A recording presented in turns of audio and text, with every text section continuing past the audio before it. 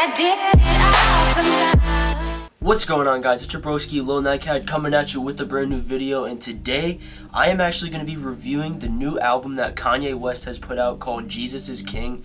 And I just listened to it, and I wrote a review and kind of like an opinion on what I thought of like every song on the whole album, and I'm about to tell you guys all about it. So stay tuned. Make sure you guys are following my social medias. They will be down in the description. Excuse my voice because I'm a little bit sick with a cold, so honestly I've been trying to get better. I thought it was going to drop at midnight, but it didn't, so I'm thinking, is he going to wait like another week or something? And then I woke up this morning and I found out that he had released it, so I immediately broke out my notepad on my iPad, so I'm like reading off this, and I was like, I gotta listen to this and write down everything about it and make a video about it, so let's get into it. So the first song on the album was called Every Hour, and honestly I really think the piano was like the background of the song, and the chorus really stood out, and especially the women singing in the chorus of it really led the verse and the entire song, and the transitions of everyone singing every hour, like the actual word every hour, it was like really cool. The second song on the album was called Soleil or something like that, and the synthesizer in the background was really good. The Hallelujah background singing was amazing with perfect tone, let me tell you, and also the drum beat that they kept having fill in the song really gave it a movie trailer type vibe. Like I was thinking like they're gonna use the song in like a trailer for something, I feel like. But yeah, that was that song. The next song after that was called Follow God, and the beginning of the song stood out because it had like an old school type of vibe. The keyboard feels really good in the song, and the background vocalist who's behind Kanye when he's singing is really interesting, and I do love songs that have like the double verse kind of like switch and all that. And then I really liked how the beat was new, but the song also had like the old school sound to it. So the next song on the album was called Closed on Sunday. I really loved the acoustic guitar sound from like the beginning of it, and the sound mixing and the background vocalists is good, how they have it like together, and that is like a recurring theme on the album, like people singing like joint verses and all that. And the next song was called On God, and I really like how the track has a pop type vibe, and let me tell you, 10 out of 10 with the keyboard and sound mix on the album.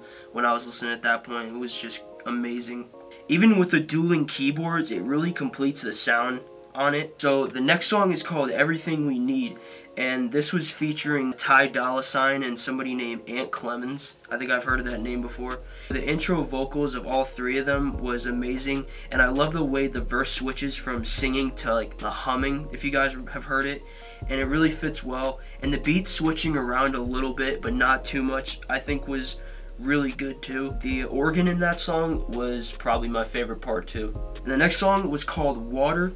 The way the guitar type sound behind Aunt Clemens singing is a great start to it, and it sounds like pure gospel, and how Kanye started rapping in the middle of the track after the gospel part was over was a very good transition.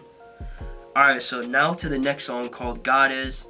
The woman singing her gospel verse and the drum beat at the same time was really good. The mix of the background gospel singing and the main guy that's singing, it's not Kanye, it was like some other guy singing that song, was really good. So the next song is called Hands On, and the vocal mix start is really good. I think the sound has like the best sound in it so far. After that we have Use This Gospel. So now Kanye singing in front of the background humming is like really good, and I'm wondering if they kind of edited the humming, because honestly like it sounded so clear to the point where maybe Kanye had his producer and his group like kind of like skim it and make it very clear. Clips and Kenny G were featured in that song, and their dual transition I think was amazing, and the saxophone part was so cool how it just switched right in the middle of the song, and I honestly think that was like the best switch on the whole album, because where do you hear like a saxophone on a song? And then the final song, Jesus is Lord, the big band background behind Kanye was really cool.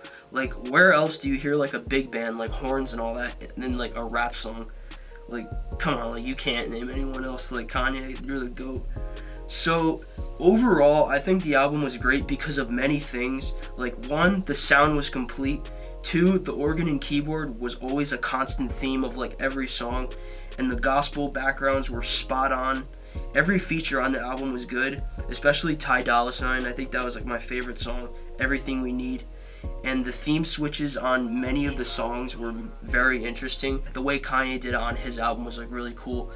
And like it was cool because like there were some features, but it wasn't like packed with features. Like you had Kanye do his own thing on a lot of the songs, and he fixed in some guy, like he fixed Ty Dolla $ign, and he's got Kenny G on one, he's got Ant Clemens on a couple of them, but it's not like every song has a half feature. But it was really cool. So honestly, I don't know if I could rate the album because I'm not a professional at rating albums, but if I had to, I'm gonna honestly say off the top of my head that I would give the album like an 8.5 out of 10 because like I was really entertained like first time listening to it, and I'm probably gonna listen to it again and download it on my Spotify playlist. So if you haven't heard Kanye's new album, go check it out, please.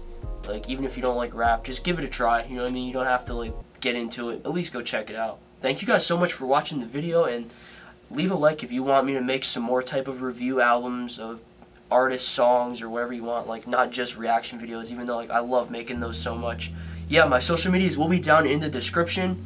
Please go follow and add me. Shout out for shout out, always on Snapchat. I'm also selling sneakers, so hit me up on any of my social media. Let me know. Once again, it's been your broski, Lil Nightcat, and I'll catch you guys in the next one. Peace. Beat maker.